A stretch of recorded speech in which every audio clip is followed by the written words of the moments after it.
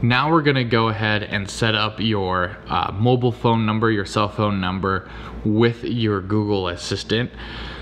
So we're gonna go ahead and again go to our little user down here to the bottom right. Once you're there, you're gonna click on your settings. Once here, you're gonna go all the way over to services, and then you're gonna tap the first option, which is voice and video calls. Once you're there, you're gonna tap on mobile calling. And you'll see you get a few options here. You get your own number, which right now is unlisted because I haven't set it up, or your Google Voice account, or your Google Fi account. If you have one of those, just go ahead and click this link and sign in to whichever one you might have. That way it'll automatically set everything up for you. If you don't, you just go ahead to your own number and click edit. You'll click add or change phone number. You'll put in your phone number right here, and then click add. Once you click add, it will send you a verification code, and then once you type that in, you just click verify and you'll see your phone number will pop up here. So the reason you're gonna wanna go ahead and do this is you can actually use your Google Home product as a giant speakerphone if you want to, and make calls from it.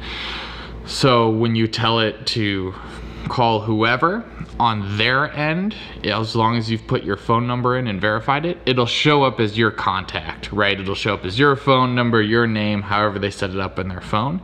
If you don't go and set this up, it'll just show up as unlisted, right? And I don't know about you, but I don't answer phone number that pops up as unlisted. So just make sure you go ahead and put in this information. That way you can use it to make phone calls. A few things to keep in mind here is you can use your Google Home Hub to make phone calls if you set this up, but you can't use it to receive phone calls. So you can't really go ahead and answer a phone call on it if you've done it this way.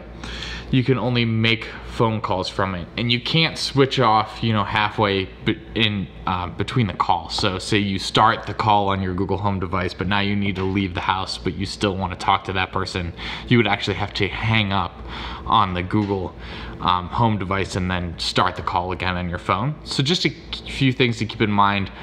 To end the call on your Google Home Hub device, you can just say, hey Google, end, and it will end the call. Or you can just, if it's a normal Google Home, you just tap on the top. If it's a hub, it has an end button. And depending on which one you have, there's a button on there that you can use to end the call. If you want to set up something like video calling, so using Google Duo. So if you have the Nest Home Hub or the Home Hub Max and you want to make video calls, just make sure you know the Nest Home Hub Max is the only one with a camera. So just keep that in mind. The smaller Home Hub does not have a camera on it, but it does have a screen. So to set that up, if you want to make video calls with it, you'll just hit video and voice apps, and you'll just go and either create a Google Duo account if you don't already have one, or you'll link the account here if you want to. That way you can tell it to make video calls to someone else who has a Google Duo account, and you'll be able to video chat if that's something you want to do.